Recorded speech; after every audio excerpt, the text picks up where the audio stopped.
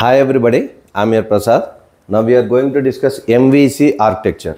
MVC Architecture from the subject Object Oriented Programming through Java, OOPS through Java, R22 syllabus.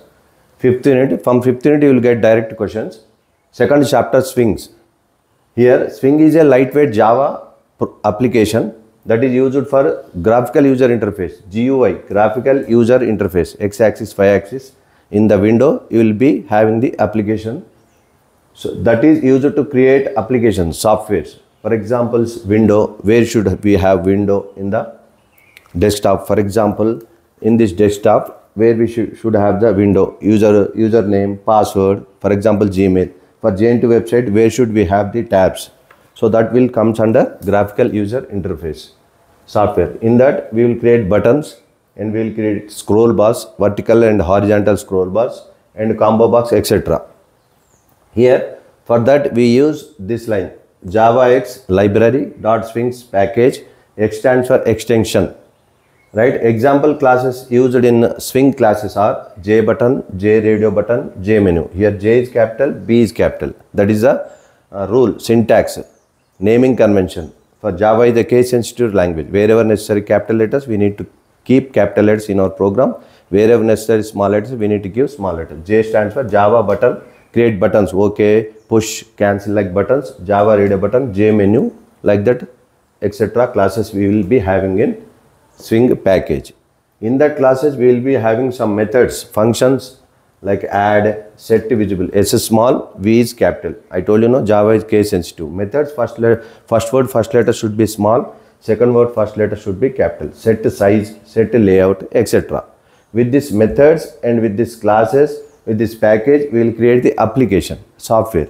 So before that, this is the overview and introduction of the MVC architecture. Before that, we need to have an architecture for designing a software, a pattern. This is the MVC architecture. This will be used for all other programming languages like Python, .NET. But Java is the flexible and robust king of all programming languages. So here MVC architecture, nothing but model view controller. Model view control, data models. So here for example end user will operate through viewing the application and will send some commands, programs are touching the screen, will control the backend database. So this is the architecture. Draw the architecture neatly and explain it.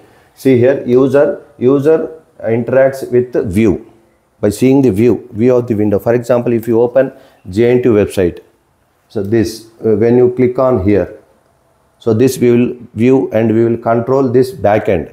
So backend will get academic calendar, JNTUH, other results, PhD results, anything. Like Amazon also. Even in Amazon or Book My Show. If you want to book a ticket. This is the front end window. See, this is the front end window which we will see. When you click on this, we will get a other application. Like we will operate and we will control the window. So viewing the window and request process, we will send a request to the controller and it will send it to model. So asking model to provide data. So viewer, end user through controller will send to database to ask some data. So model will send a request data to the database. This is a backend database will be there, server. Here we will control through a client through browsers, some apps. Through the apps and browsers we will interact with the backend database server. So here it will send the respond data from the database. Whichever data it will require, it will send. If you are purchasing some clothes, some accessories from the Amazon, or if you are booking a ticket, that relevant data will send. If you are downloading academic calendar from JNTUH website or any other website, IRCTC, railway ticket booking, bus ticket booking, whatever website. So these are 3-tier architecture and 4-tier architecture. I will tell you the example also. So responding data from the database, then returning the data, it will return to the data. See, this is a bidirectional. And rendering means generating, gathering, taking the content means data, relevant data to the viewer, and it will again send it to the user who will sit in front of the computer. He will access the data. So here we have three structures for designing any software. These are patterns or architecture for designing a software. I told you, know, with this practical lab we will create softwares. This is the architecture, a structure, a diagrammatical explanation. Pattern for designing software. We have three structures, that is viewing and controlling and modeling the data. So three logic parts. For example, we will sit in front of the window that we will see front end. The front end we can create through JSP, Java server pages, and middleware servlets will be there in the Java family. And backend is Oracle SQL, structure query language. That is backend is nothing but database. We will create data and we will access data. This is Java family. If you are creating from the .NET, ASP is a front end, active server pages, and C# is a middleware language, and MySQL structure query language, or SQL server. Any database you can use, Oracle or MySQL SQL server. This is Oracle Corporation Company designed database. This is Microsoft.